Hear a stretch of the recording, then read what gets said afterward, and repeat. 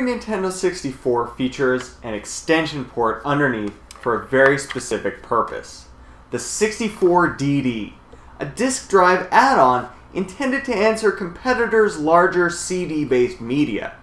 It doesn't give the system the ability to play normal CDs, but rather proprietary 64 megabyte disks. These disks could work on their own or as extensions to regular cartridge games, such as F-Zero X.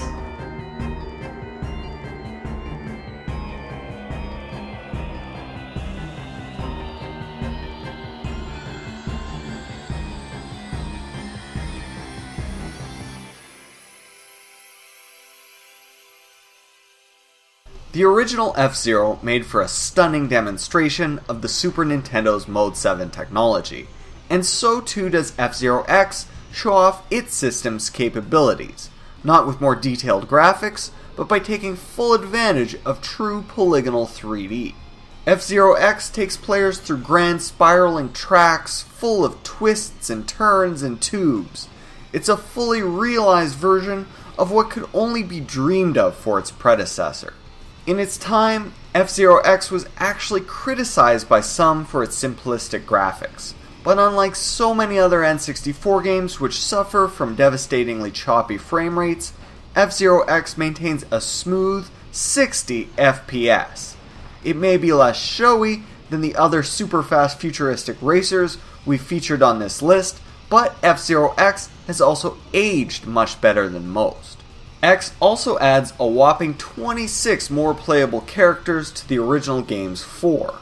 Joining Captain Falcon and Samurai Goro are all kinds of other colorful characters and freaky aliens, not the least of whom are the mysterious James McCloud and the suspiciously rotund, mustachioed, star belt buckle wearing Mr. EAD.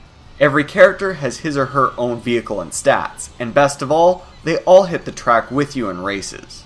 Although the 64DD was announced before the N64's launch, it took an eternity to develop. Ultimately, Nintendo managed to largely back away from the project, selling the add-on only briefly beginning in late 1999 and only in Japan.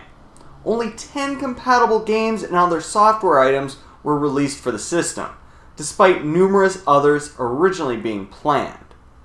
Among the handful of 64DD titles to actually release is the F-Zero expansion kit.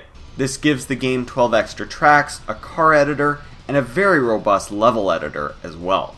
Ghost data can be saved, and custom cups can even be created.